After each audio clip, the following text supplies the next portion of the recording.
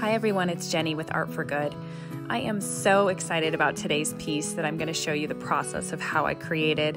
It's this vibrant, beautiful piece. It has bright colors, very rich colors, and it sort of blends this abstract and realism that I love to do with acrylic pouring techniques. So let's get into it.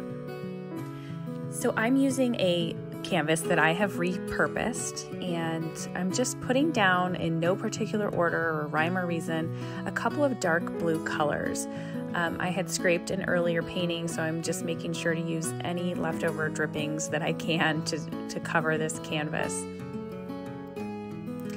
As usual, I'll go ahead and put each color that I used in this piece in the description below so you can reference it later.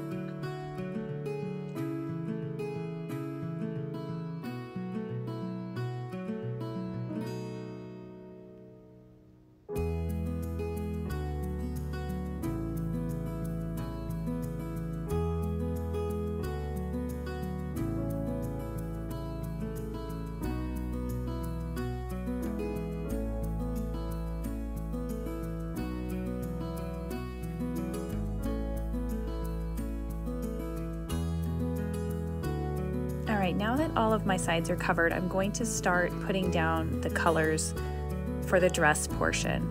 I'm going to start with white because I find that as I blow that out with a Dutch technique, it will create this kind of halo effect behind the object. It looks really interesting. I'm using a red, crimson red, a magenta, and then I'm going to add some gold as well to help bring out some of those colors.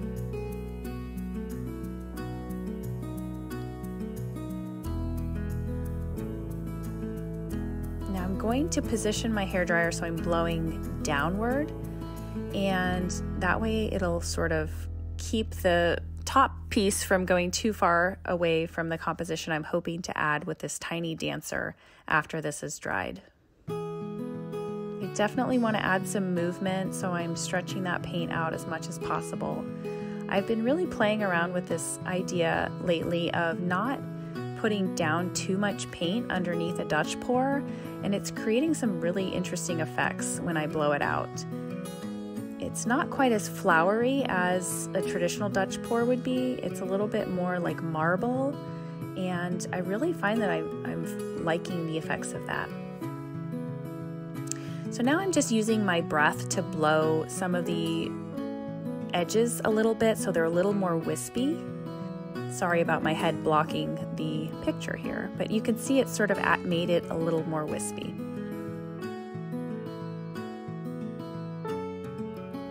So now after it's dried for a couple of days, I'm going to go back in with just some regular acrylic paint and add in this female figure.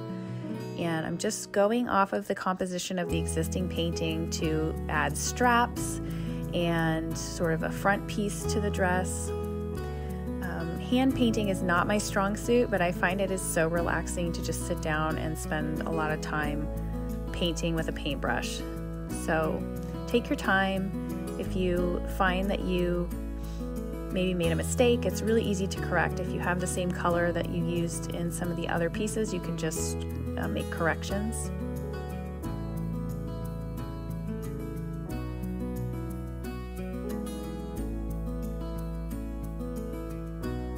All right, I think it's ready to dry for another day or two, and then we're gonna do a coat of gloss varnish. And I am so thrilled and excited with how this piece turned out. I hope you are too. I hope you'll try it out and play around with different colors and compositions. And I love this whole idea of blending abstract, fluid art techniques with some form of realism. If you like this video, please tell me in the comments below. And if you haven't already, be sure to subscribe for more art tutorial videos. See you next time.